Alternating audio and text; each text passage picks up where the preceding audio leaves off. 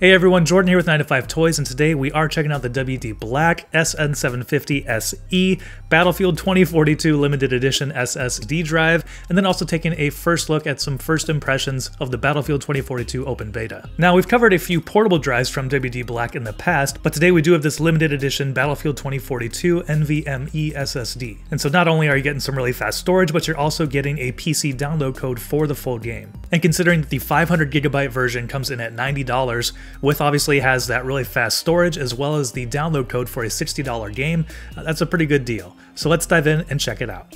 Thanks for watching 9to5 Toys. Be sure to like, subscribe, and enable notifications with the bell icon so you don't miss any upcoming videos. So like we mentioned, prices for this are starting at $90, which is just $15 more than the standard version of this. So for that $15, you are getting a $60 game added onto your, super fast NVMe SSD drive as well. Now the version that we have here is the 1TB version. So the standard non-Battlefield version comes in at $130, and the Battlefield 2042 version is going to come in at $160. So still, for $30 extra, you're getting that $60 game as well. And I'm not going to go over how to install this drive. There are plenty of videos out there on how to install a M.2 drive, but we are going to talk a little bit about the performance specs. So as a Gen 4 PCIe NVMe SSD, the WD Black SN750 SE can reach speeds up to 3600 megabytes per second, and it definitely hit those marks in my testing. Using Crystal Disk Mark, I actually saw speeds up to 3627 megabytes per second read, with a lower but still impressive 2913 megabytes per second write. And while that's not the fastest drive that WD Black offers, that is really impressive and is very fast. And so that's going to help to make load times a little bit faster as well. But if you do have that need for speed, then you need to check out one of WD Black's other drives, the SN850. Coming in 500 gigabytes, 1 terabyte, and 2 terabyte capacities, this drive can be spec'd out with or without a heatsink for desktop PCs as well as PS5 systems. And that can reach speeds up to 7000 megabytes per second read and 5300 megabytes per second write. And then also included in the box with the drive is this little pamphlet with a redemption code for Battlefield 2042 with some really simple instructions to use that code. And with that code, I was able to get the game, and which also got me into the early access of the open beta, which is going on right now. I think the normal open beta is going to be going on this weekend, so if you're interested in checking out Battlefield 2042, definitely do it. I highly recommend it.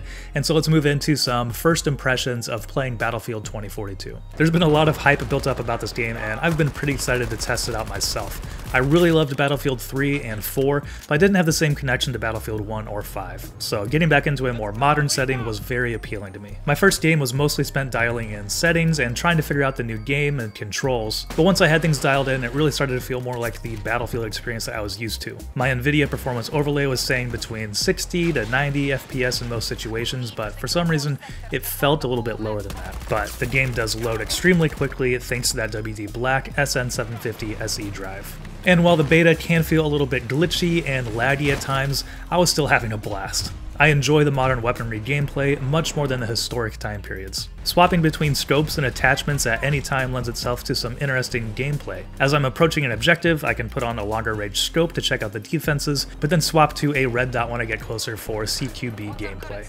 I still loathe tanks and helicopters, but I really enjoy the ground war with multiple soldiers engaging each other on foot. And as buildings and vehicles come crashing down all around you, it really provides that exciting and sometimes chaotic gameplay that Battlefield is known for. So overall, just wrapping up here, if you are looking to upgrade your storage in the form of an M.2 drive, and you're planning on probably getting Battlefield 2042 anyways, this really feels like a no-brainer. With the 500GB version of this drive, you're basically getting the game for just $15, $90 over the $75 normal price for the SN750 SE. And me personally, I am having a blast with the open beta, and I'm really excited to see the final release and the new tweaks and the new maps in there as well. It's just providing a very fun, familiar Battlefield experience for me. Alright, and that'll do it for our quick hands-on look with this SSD drive and the Battlefield 2042 Open Beta. Thank you so much for watching. Let us know what you think about it down in the comments below. And if you enjoyed this video, please give it a thumbs up and consider subscribing. This is Jordan with 9to5 Toys.